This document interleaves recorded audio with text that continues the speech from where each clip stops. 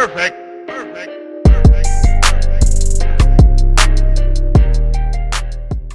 Hey guys, what is up? Welcome back to my channel. We're gonna go ahead and dive straight into this tutorial today. This is the hair that I'm gonna be using, you guys. This is the Jamaican Braid by Bobbi Boss, as well as the French Deep Braid as well.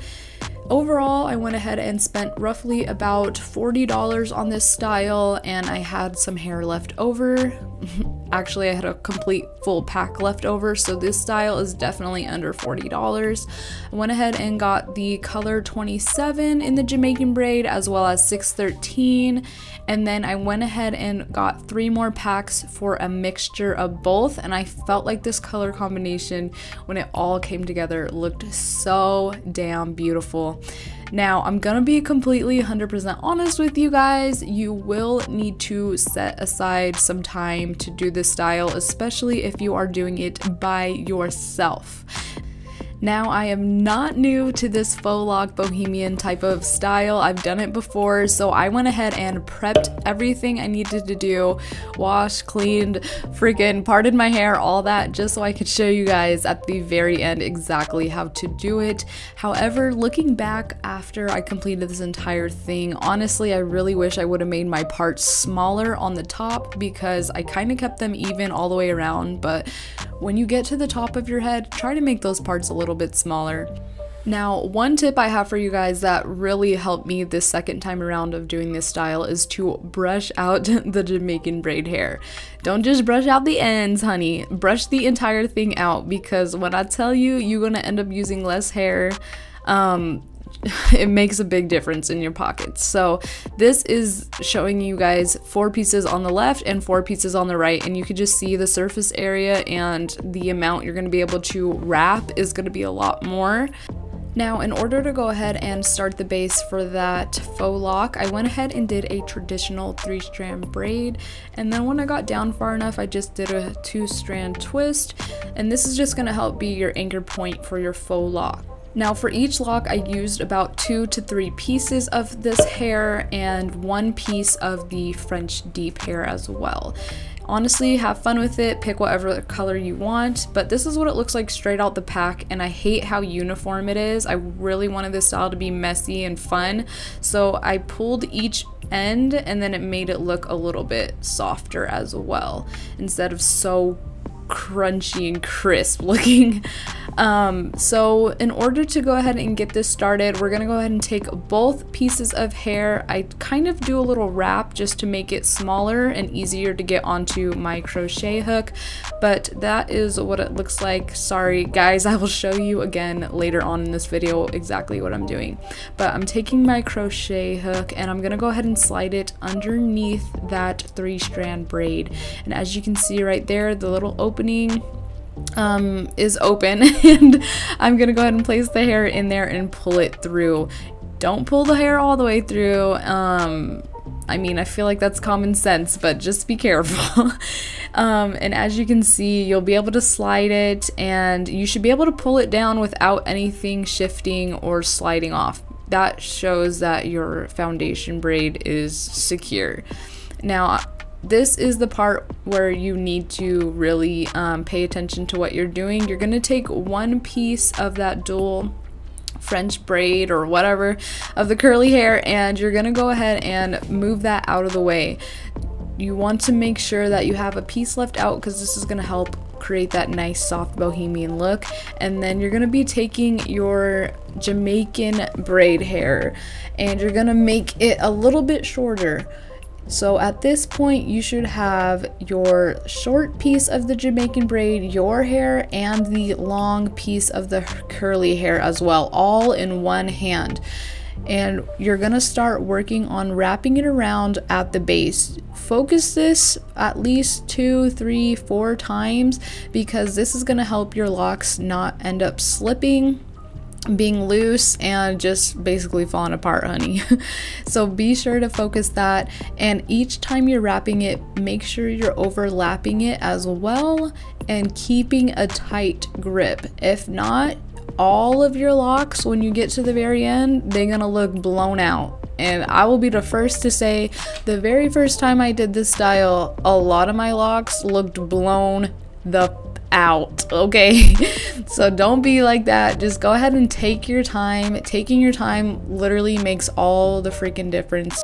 So you're gonna go ahead and continue to overlap every time you're wrapping it around, holding that very tight as well. And then as you can kind of see, I'm spreading the hair out every time I'm wrapping it as well, because the entire point of us combing that out is to have a wider surface area for each wrap. So make sure your hair is not getting twisted up and tangled. You want to brush it out continuously every time you're wrapping it, so you can work down the entire lock a lot faster. Now, a little bit of my natural hair is out, and the last time I did this style, I don't remember my hair being this long, but it has been a whole nother year, so I had to make the locks a lot longer. So here I'm just adding a second piece. I don't add it to the very end of the last hair. It's kind of about like a ½ inch up. So that way, as I'm wrapping my new piece, it's covering the old piece and helping it be secure so it doesn't unravel.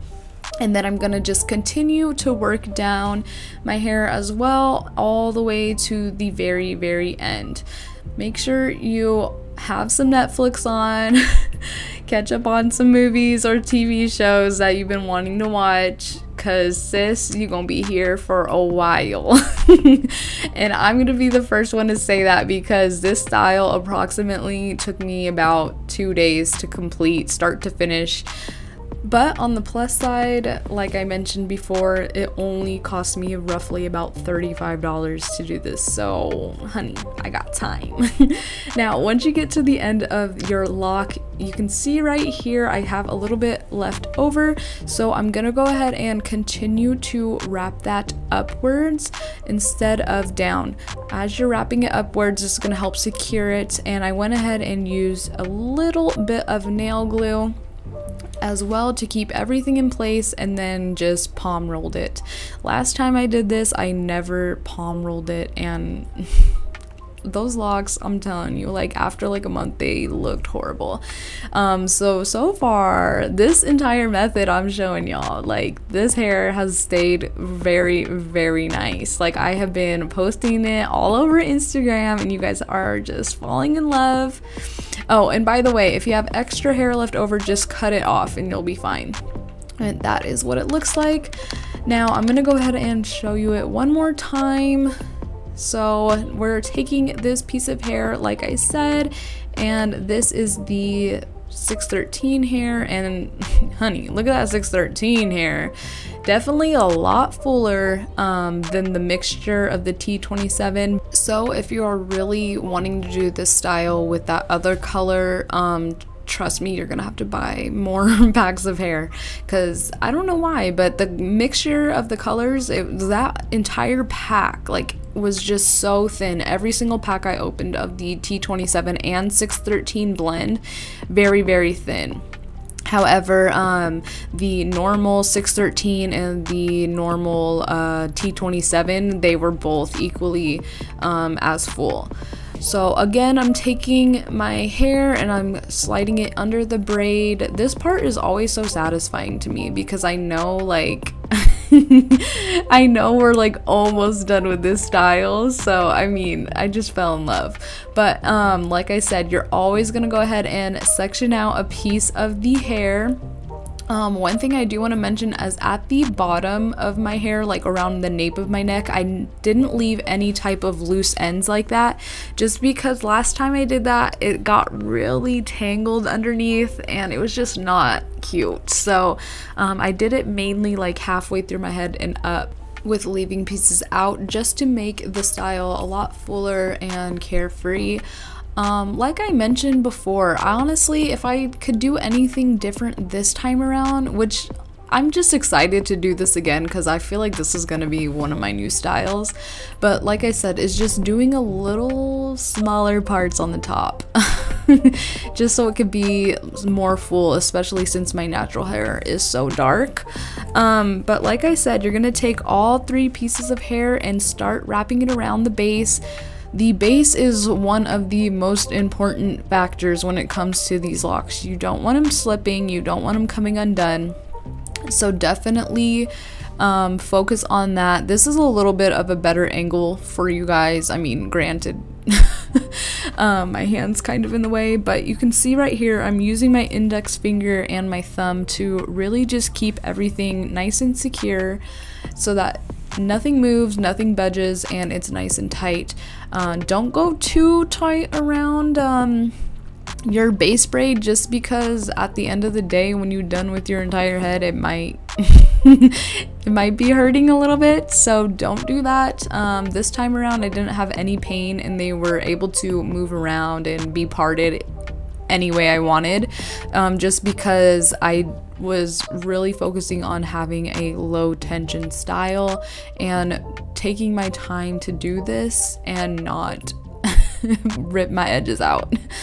But yeah, like I mentioned before, you're just gonna go ahead and continue to wrap down the base braid until you get to the end where you're going to apply a little bit of glue and then palm roll it. And then I went ahead and just dressed it up a little bit with a couple accessories that I got from Sally Beauty, and I believe I got the string from United Beauty.